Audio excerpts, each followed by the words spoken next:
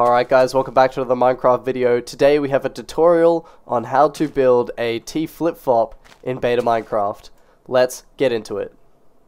So a T flip-flop makes it so that you can zero tick a piston, pushing a block without actually pulling the block back. This creates a signal that can be toggled on and off by a button. So in this chest are all the resources you're going to need: 3 redstone torches, 5 redstone dust, some building blocks of your choice, 1 redstone repeater, 1 sticky piston, and a button. Okay, so I'm going to start by breaking a hole in the ground like that, placing a torch on the side of the block there like that, with a piston about a block away and a block on top of the torch like that.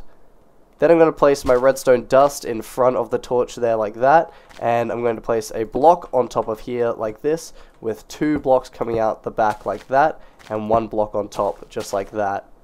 I'm going to remove this block here, it's not necessary, and I'm going to place a repeater on this block here and make it on a 2-tick delay just like that. I'm going to place some redstone dust on this block here like this, and a redstone dust on top of that block there like that. Then I'm going to place a redstone torch here, that's going to push the piston, that's okay, that'll fix itself.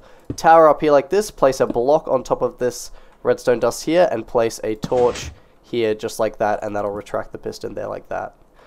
Last thing you want to do is place a button on this block here, that'll be your activation button, and then there you go. You have T flip-flop, just like that. Here's a little practical application of the contraption at work. We've got a piston door that's button activated, that'll stay open and close when you want it to. Alright, but that's going to be all for today's video. Let me know if you found this useful in the comments. And if you decide to use it in your world, let me know. And I will see you guys in the next one. Laters!